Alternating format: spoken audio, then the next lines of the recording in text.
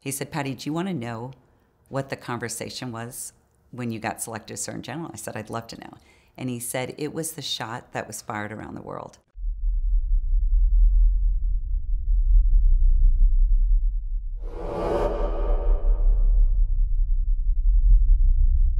Lieutenant General retired Patty Horoho, 43rd Surgeon General.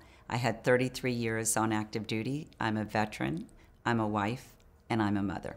I was born at Fort Bragg, North Carolina, and my dad fought World War II, Korea, Vietnam, served in the 82nd and Special Forces when they were first stood up.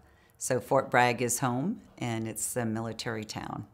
Growing up in a military town and in a military family, and I would also say a military community, really impacted my view of service from the perspective of servant leadership, of really wanting to be part of something much greater than yourself, and appreciating being born in the United States and all the values that come with that. I was able to follow in the footsteps of my father, who came into the military as a 17-year-old, fought World War II, Battle of the Bulge, was honored actually 2 August ago for liberating Saint Césaire. They reached out to us after 70 years and said, "Are you related to Frank Dallas?" And they said, "If you are, we want to honor him and his family because he gave us freedom."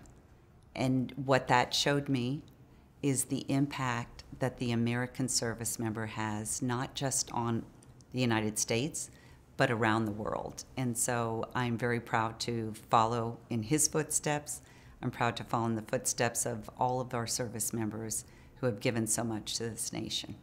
I obtained my master's at the University of Pittsburgh to get a degree as a trauma clinical nurse specialist, and my utilization assignment was Fort Bragg, North Carolina, and being the head nurse of Womack Army Medical Center. And when I got assigned there, one of the first things that I looked at is how do we ensure we're ready for any mass casualty? And we created the scenario of planes colliding and having multi-trauma victims coming in. And we were supposed to have that exercise in April. And in March, I had, actually I remember Sergeant Layton came in and said, "Captain Horoho, we had an emergency at Pope Crash where planes collided and trauma victims are coming in." And I said, "Oh, this must be our mass cal exercise." He said, "No, it's real." And within 15 minutes, we started having injured soldiers that arrived. Their uniforms completely burnt off. They were stacked on top of each other because they truly did the scoop and run method at the impact site. And within an hour, we had 134 burn victims that arrived at our emergency room and 22 of them on ventilators. And I think what I always remember on that day is having to go back to University of Pittsburgh because it kind of really helped give the skill sets to be ready for that day. And so my first thesis was on critical incident stress debriefing. And after 22 typed actually 60 typed pages, I wasn't able to get enough patients for the research study. And so then I went and started pursuing burn dressings, and 60 typed pages again. And they had some challenges at one of the hospitals, and we weren't able to get enough trauma patients. So I ended up doing a research study comparing 2 different types of dressings. And so when I got assigned to Womack, all of those skill sets were utilized on that day and the aftermath. And I have vowed since that day, and I've never missed a time when I've talked about the Green Rant, to tell this one story. Because Sergeant Price was an African-American soldier who was one of the 500 paratroopers that were on the ground. And when the planes collided, there was 50,000 gallons of fuel that ignited, and a fireball went across the entire Green Ramp. Sergeant Price turned to Specialist Wingfield, who he didn't know, who was a white female soldier, and he picked her up, looked her in the eye, and threw up in the air, got on top of her, whispered in her ear, and said, "I want you to run now." And she ran. And when she ran and looked back, she realized that he took the fireball, the brunt of it, and saved her life. And what it imprinted on my heart to this day is that we are American soldiers, and it doesn't matter what our ethnicity, our religion, our political views. What we focus on is humanity and really living up to the American values. And so I think I learned preparedness, I learned compassion, I learned the importance of readiness and training. I also learned the importance of every challenge we go through in life gives us a skill set to be ready for the next challenge and opportunity in front of us. On 9/11, which I think everybody has a story of where they were in that moment of time, my story of 9/11 actually began in August of that year, and I had just finished the Industrial College of the Armed Forces, got assigned to the Pentagon, and I remember walking through the central area where they called Ground Zero. It was a central courtyard, and it was a beautiful sunny day, and the leaves were just kind of fluttering, and I heard this voice, and it was just as if you and I were talking, and it said, "You're going to be attacked while you're there, and you need to be prepared." And I remember just thinking to myself, okay, and that was it. And then on September 11th, I was riding the Metro in, reading the book, God is My CEO, and I remember thinking, what a beautiful day, and it was this bright blue sky, very similar to actually the Green Ranch disaster of this bright blue sunny day. And I walked into my office, and I picked up a legal document, and I was walking into the hallway, and as clear as day, I could hear this voice that said, "Don't go down that hallway." And so I turned and walked across to where Kathy Abel and Holly Russell were, and they were in our congressional liaison office. And I said, "What are you doing?" And they said, "We're watching the Twin Tower just got attacked." And I looked at them and I said, "There's going to be a series of attacks across the United States, and we're next." And I turned and I went back to my office, and as soon as I put my foot in the doorway, the whole Pentagon just shook. And I thought, this is it. And so as we started leaving, I remember turning to Susie and I said, "I'm going to go to the attack site." And I wanted someone to know so they didn't think I was missing. And I ran to the attack site, and it was just this large gaping hole in the Pentagon. And there was smoke, and there were parts of the debris of the airplane all over. And Specialist Sepulveda happened to be outside, saw the plane going in. And so it was the two of us who kind of united, and we just started triaging and taking care of patients and really trying to do the most we could to help others. On 9/11, and looking at triage, it's kind of, one, it's your training. Training as a trauma clinical nurse. So regardless of what your assignment, you default to your basic skill sets. And I remember looking at landmarks and saying, okay, this is where we're going to put this tree. We'll be expectant. This tree is going to be immediate. This is where we'll have our delayed, because we didn't have anything to tag them. And so we just did geographical landmarks. We had Specialist Cahill, who was a medic, had his aid bag home with him. He was on leave, and he literally saw the fireball from the Pentagon and ran 2 miles. And because he did that, we had an aid bag. And so we started IVs. I remember Brigadier General Webster actually came up and he said, "What can I do?" I said, "You need to give me your belt now." And I used that as a tourniquet to start IVs. So everybody, regardless of their rank, regardless of their background, everybody came together to really help the wounded. And, there were still air threats, so that we had to keep relocating our sites because the FBI and others were saying, air threats, we need to move. And so we relocated like 3 times during that time. We were able to get some evacuated out, then they grounded all planes, airlifts. And so it was just being very agile. It was responding to where the need was. It was utilizing everybody that was there. There happened to be a chaplains conference that was ongoing that day. So we had chaplains everywhere to be able to provide psychological support.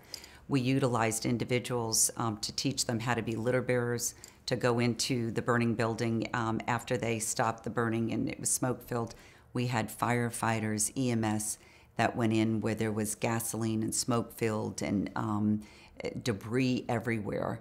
And their first thought was, how do we get as many people out of that burning building without worrying about whether or not they were putting themselves at risk? There's unlimited heroism during that day. I think what sticks with me the most from that day, it was this one moment. And in movies, when everything slows down, like really slow action, and you watched it, there was a moment where that's what it was. And I was looking and I thought, this is what war feels like. Our nation has been attacked. Our powerhouse of our country has been attacked. And I had this peace in me of knowing we're going to be okay. That the reason why we're called the United States of America is that we will unite together and fight this enemy. It was an incredible feeling that is still with me today. And then later that night, seeing the firefighters standing on top of the Pentagon roof and watching the flag unfurl, it was the most emotional feeling.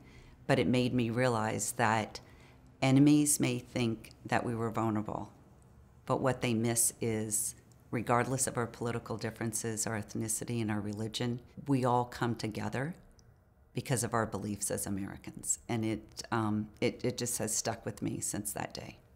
So my very first assignment commanding was Fort Belvoir, Virginia, and then after that I had the honor of commanding at Walter Reed Army Medical Center, and then at Madigan Army Medical Center, and then standing up a 22-state health system in the western region, and then eventually commanding the medical command. And I would say what was important, and maybe some commonality with leadership throughout all of that, was one, creating a vision that inspired, that showed a pathway of how you improved quality of care, how you improved outcomes, how you improved readiness.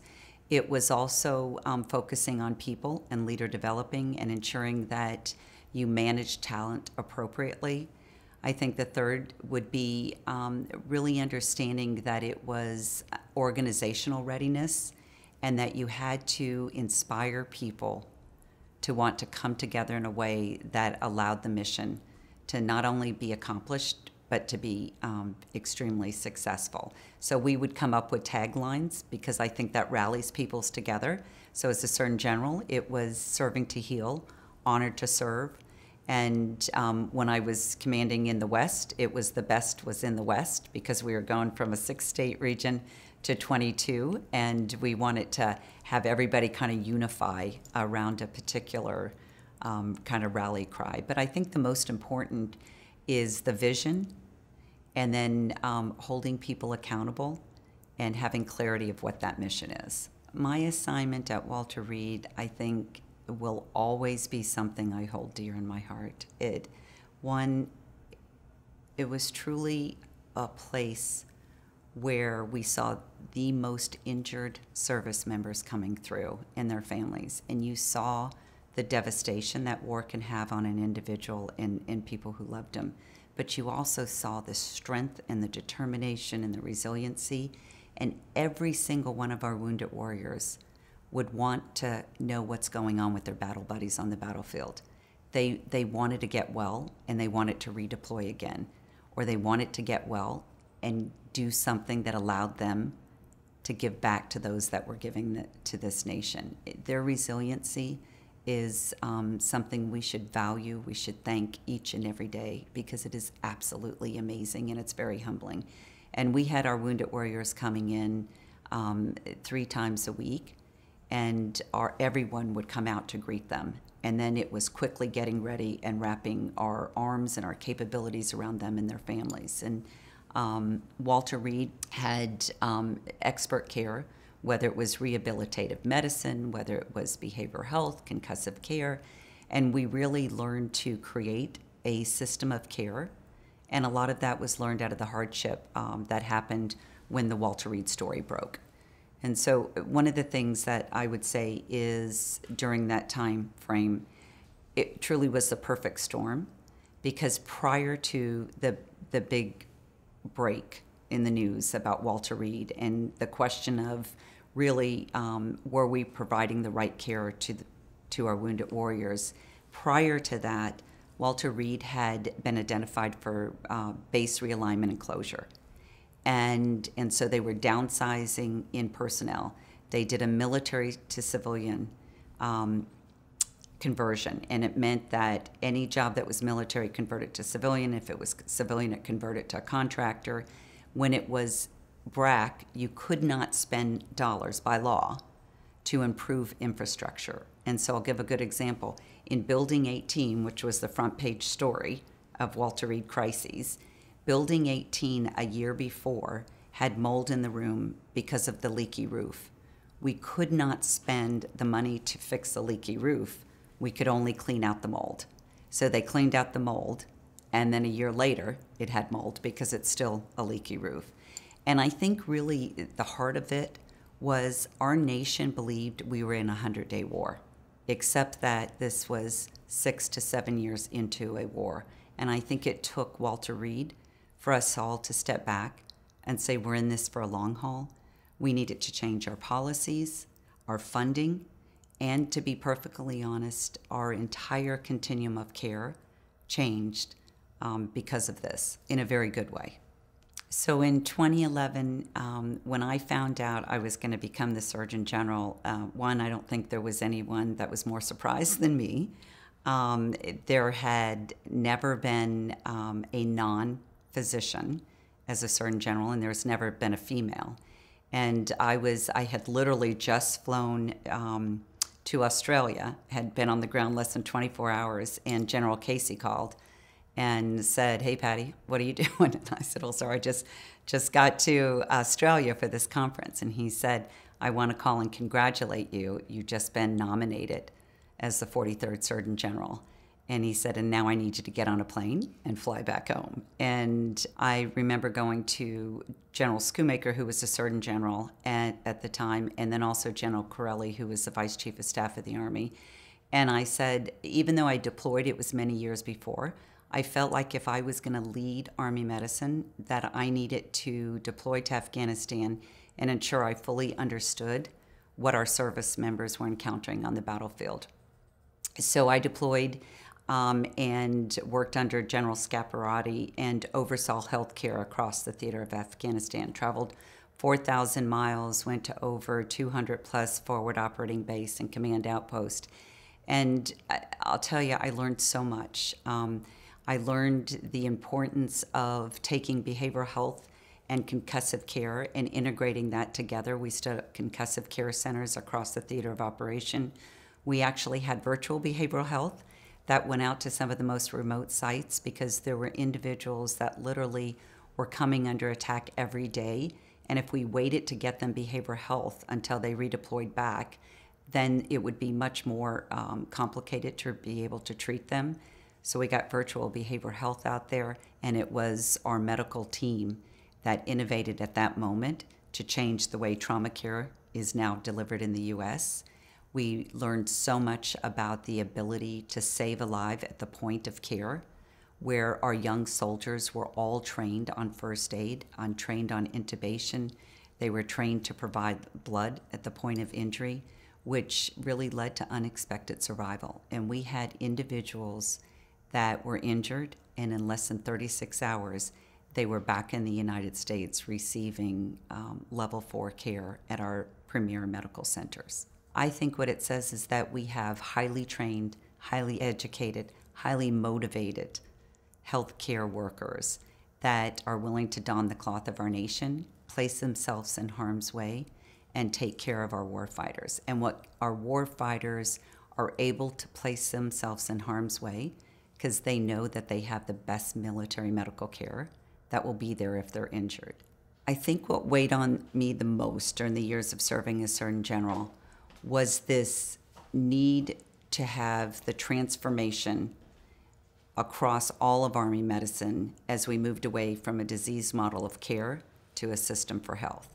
And we changed every aspect of the way that we delivered. And I knew that if we did not improve the health of our service members and the health of our families, then we would not be honoring the commitment to those that were raising the right hand. There was also the strategic vulnerability that only 25% of our youth, 17 to 23, were eligible to serve in our armed forces. And so we had to really ensure that we were helping to improve the health of our nation. And so our vision was actually to improve the health of our nation by improving the health of our Army. And it was this transformation that I think drove all of the actions that we took during those 4 years. I think the greatest satisfaction over those 4 years was the culture change that we created. And it was really the mindset both of our Army and of Army medicine, of the focus on improving one's health, of taking health care outside of the bricks and mortar of a hospital and into the life space where you live, labor, and love. And so I always said you have 525,600 minutes in a year. And we realized that if we only focused on when a patient came to us, that's about 100 minutes that we could impact their health. And all of those other minutes are outside of the bricks and mortar of our healthcare facility. And so we took our behavioral health, we took our physical therapists, our dietitians, and we embedded them into the units. We did habitual relationships so we could really focus on prevention and keeping people well, and then having an entire care system with a continuum of care that was focused on health and wellness. You know, being the first of anything, I think comes with tremendous responsibility, because I always felt like it's not so much being the first, I just didn't want to be the last, because I really believe that anybody is the first, whether it's a male or female. You are setting the pathway for others to follow. And so served as the first female in Walter Reed in 98 years. It dated back to the Civil War. And so was the first female, first non-physician serving as a Surgeon General. When I got selected, I got a call, I'll never forget, because I was deployed in Afghanistan, and it was from the United Kingdom, one of my colleagues, and he said, I want to congratulate you on being selected. How does it feel to know the entire world is going to watch to see if you succeed or fail? And I remember holding the phone thinking, okay, I'm not sure this is a congratulatory call, but what it did for me is it opened my lens. And it made me realize that what the United States does is very important on the global platform. And when I was meeting with the leaders from Israel and then some France, especially the Israeli Surgeon General, General Grice at that time, he said, Patty, do you want to know what the conversation was when you got selected as Surgeon General? I said, I'd love to know. And he said, it was the shot that was fired around the world. He said the entire military of many countries got together and talked. And what they talked about was not that the United States picked a nurse. It's that the United States picked a female to serve as the U.S. Surgeon General. And he said it forced us to have a conversation on what we're doing to ensure that we're training and opening opportunities for females to be promoted and to move up to the highest position. I think what I'm most proud of in the time in uniform really goes back to my retirement. And when I was retiring the night before, and I was walking in downtown DC and kind of rehearsing what I was going to say in my retirement speech, my son called me, and he was in ROTC, and he said, Mom, is it strange feeling to think that I've got sadness to know that you won't be putting on your combat boots every day like I am, that we shared that experience together. And it was at that moment I thought, that really is a symbolism of what it is to be an American soldier. It is the shared experience. It's being part of a team of teams. It is realizing that you are part of a legacy that goes back to 1775, and that people are willing to die for the values of our country. And so I think what I'm most proud of is being an American soldier. What I'm currently doing is serving as the CEO for OptumServe, and OptumServe is a data analytics, consulting, health service, and logistics company, and we're really the end-to-end entity for United Health Group in the federal-facing market. And we've had such a tremendous honor to be able to do the entrance exams for any young American who wants to come on active duty. We do readiness exams for the reserves and the National Guard. We do care coordination worldwide for Department of Defense. We do disability exams for our veterans, community care service across 36 states, Puerto Rico, Virgin Island, District of Columbia. We do program integrity, fraud, waste, and abuse. And when the pandemic hit, one of the things we were able to do is we took a capability that supported readiness of our force and pivoted quickly to stand up and do testing. We have been doing testing, over 4 million COVID tests over the last year across 21 states, also in the employer market.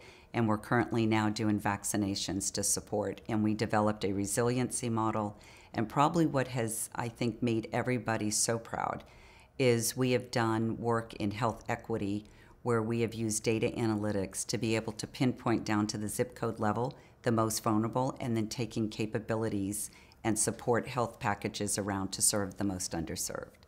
I feel like our culture and our values within United Health Group are very aligned with what they were in the military, and so our tagline for OptumServe is serving together, honored to serve.